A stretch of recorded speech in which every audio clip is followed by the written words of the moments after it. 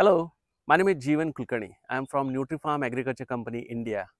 So today I am standing in Konkan area where we have planted like 2 years back these Maluma plants. And as you can see, this in 2 years itself, the plants are nearly about 7 feet tall.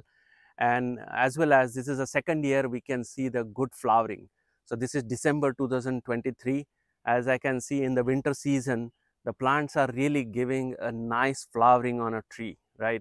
So this is Maluma on Bounty. There are a lot of Maluma on Duke 7, and thereafter is a Maluma on Dusa as well. And these are microcolonial grafted plants. And we are seeing last year as well, we saw some good fruits.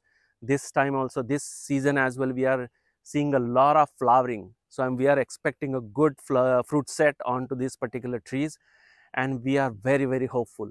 So those who are interested in avocado plantation in India, definitely don't forget to go after only the microcolonial grafted plants, because in avocado the specific high quality rootstock plays a huge role in order to make your avocado plantation successful, right?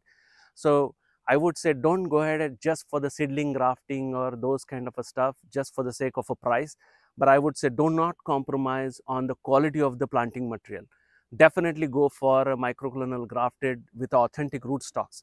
That will gives you this kind of a result. So it's more important to go after right quality of a plantation.